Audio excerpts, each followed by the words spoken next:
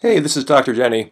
Several of my clients have asked about how to submit the invoices into their insurance companies for reimbursement. So I thought I would make this quick video to kind of show one way of doing that. Now in this example, this is somebody who has a Blue Cross Blue Shield policy.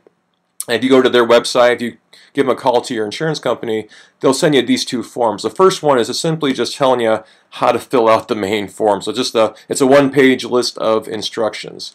Here is the main one right in through here. We have a fictitious client through here, Kitty Pride, who's a runner who developed some knee pain. So all this form is giving us her information. Now maybe Kitty Pride is the insured person. She's the mom of the family. She's got the insurance through her business. Maybe it's her daughter we're going to be seeing. Maybe it's her daughter Samantha, who's a cross-country runner. We would put Samantha's information in through here.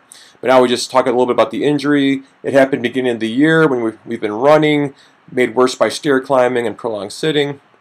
And I saw Denny for some consultation and treatment. Was there a car accident involved? Was it work-related? No, no. Am I Medicare? No. Medicaid? No.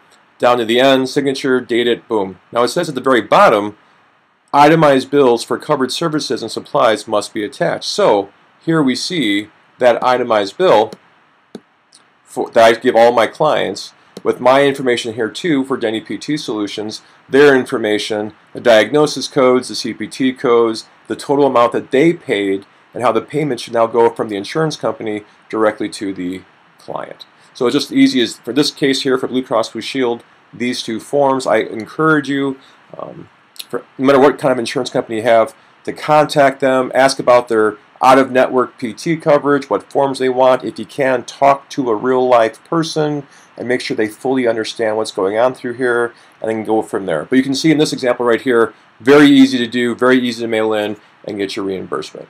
I wish you well.